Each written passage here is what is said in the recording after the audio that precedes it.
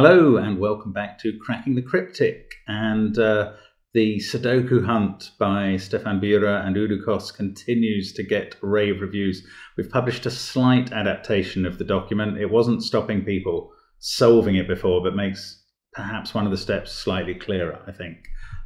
So do join Patreon if you haven't already. Assuming you're already a patron and you haven't tried the hunt, head over there and give it a go. We've got the weekend coming up and you may need that to attempt it.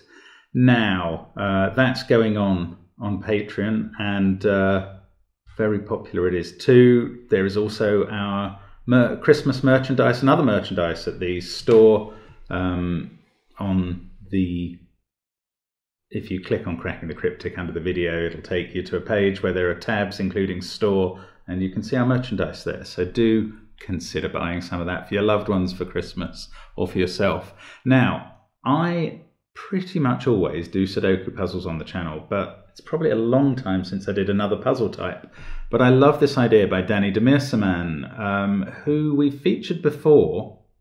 I think I may have called him Dutch. If I did, Danny, I apologize. I take it all back now. I see that you're from Belgium. And Danny's come up with, this is actually a puzzle I knew as Tents, I think, and he's calling it Tents and Trees, but he's adapted it to be a celebration of the COVID-19 vaccine, which, well, a number of competing or complementary vaccines have recently been announced. One of them got approved by the UK testing authority yesterday and is being rolled out now. A very exciting development in the pandemic that threatens, let's not go further, to return life on the planet to normal, and that will be fantastic. So hats off to Danny for coming up with a variant of this puzzle. So let's read the rules as they apply in the COVID-19 version. In this puzzle, you're responsible for the COVID-19 vaccinations. You must ensure that each person receives one vaccine. Below you can see the procedure you must comply with. A vaccine must be immediately next to a person. Diagonally next is not allowed. In total, there are as many vaccines as people, so every person gets a COVID-19 vaccine. The numbers on the bottle, this is clues outside the grid, indicate how many doses are in each row and column. The number of doses isn't known if a bottle doesn't have a number on it. Vaccines never touch each other horizontally or vertically or diagonally. None of that. It's too dangerous, of course. A vaccine can make contact with multiple people, but is only intended for one person. So let's go to the puzzle. There we go. And it comes up with, right, that's in Dutch. Or Belgian, probably. Apologies again. I don't know. I can't tell which. Or Belgian would be French or Flemish. Anyway. Right, here's an English version. There's me. That's good. Okay, so Danny's grateful that we covered one of his Sudokus before, easy as ABC. I do remember it, based on one of these puzzle types that he comes up with. In fact, look at all these variants that you can do on his site, which we will link below the video as well. tectonicpuzzles.eu, Aquarium, Look Air. Actually, Look Air was the last one I did on the channel that was not a Sudoku, so there we go. Also a couple of Sudoku types. I mean, they're here and they're possible. We're going to try the COVID-19 vaccine puzzles. Okay, so here it is. So just to recap the rules, do click on the link and give it a try. So there's one, I'll just show, yeah, okay, so by clicking on these squares, left clicking on them, you can go from blue to white, which means no vaccine, or that, which obviously is a COVID-19 vaccine, or back to blue. And there's going to be one of these beside each person or orthogonally attached to a person. And the numbers in the bottles show how many in each row and column. And the vaccines can never touch each other. So there we go. I think that's probably enough rules. Okay, we get a couple of rows, or let's get cracking. Sorry, let's say that. A couple of rows of zeros. So yeah, I'm going to white out those completely because we're told they have no vaccines in them.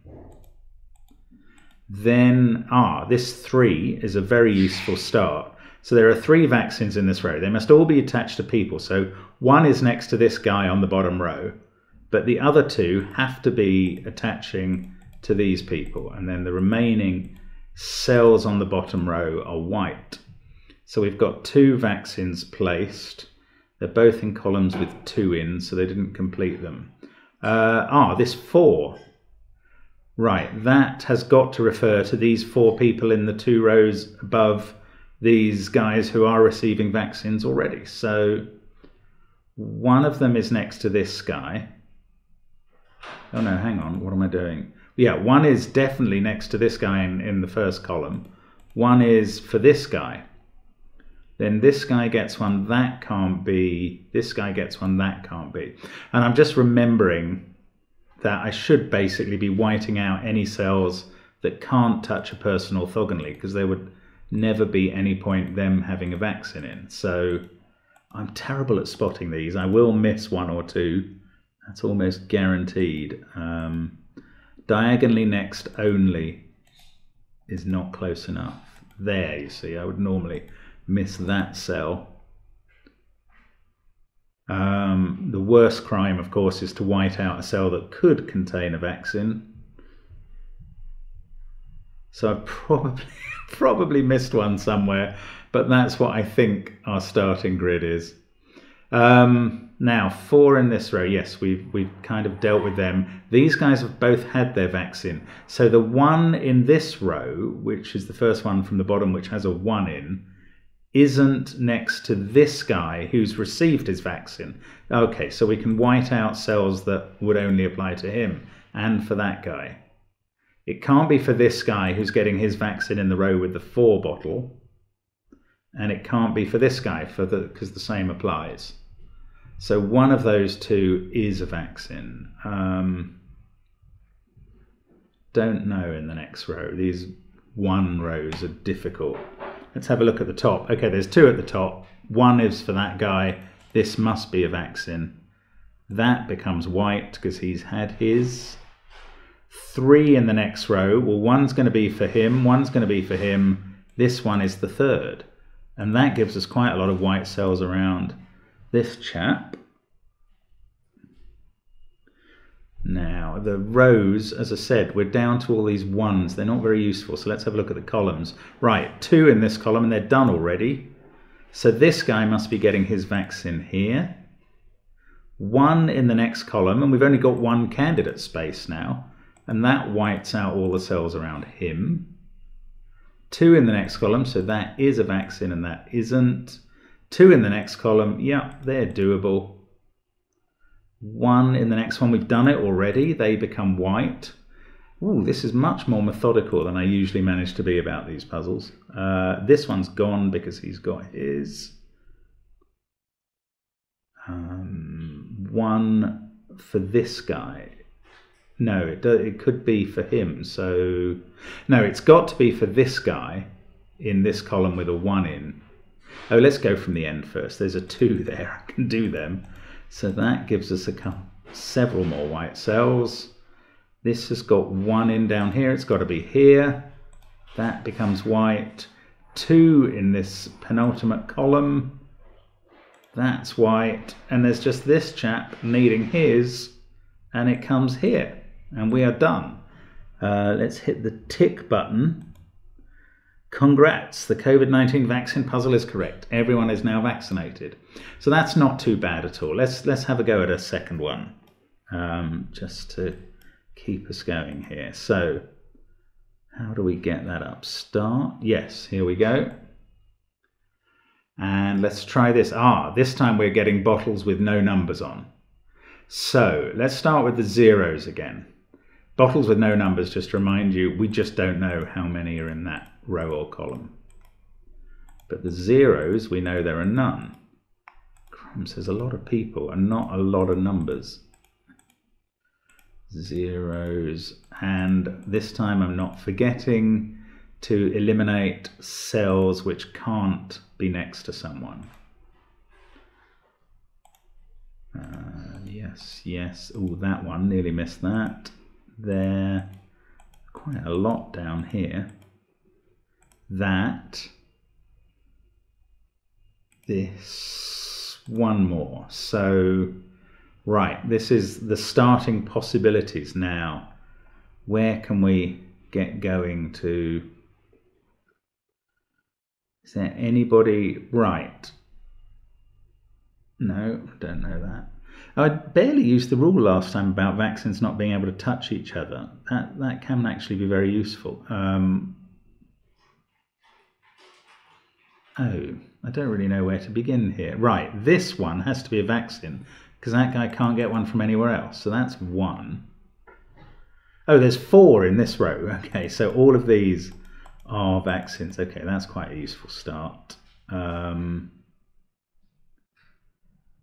I can't delete any of those.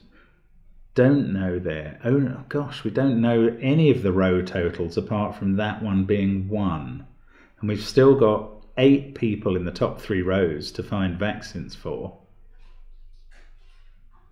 Okay, I don't know how to use that. 2 in the bottom row. So 1 is for this guy. And this must be a vaccine. 3 in this column, but okay, 2 in the final column. Do they have to be for these 2 guys who are in the final column? Yes, they do, because they can't be for anybody else. So we can get rid of those as cells.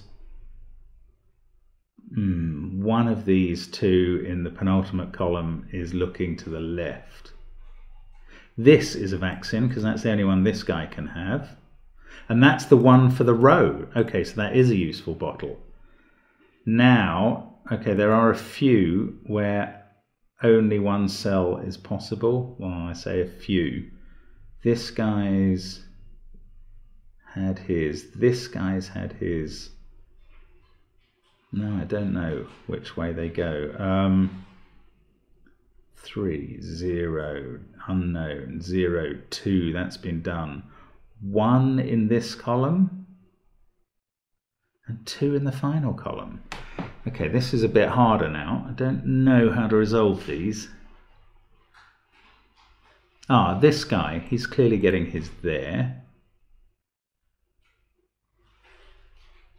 The vaccines can't touch each other. Remember the dinging rule.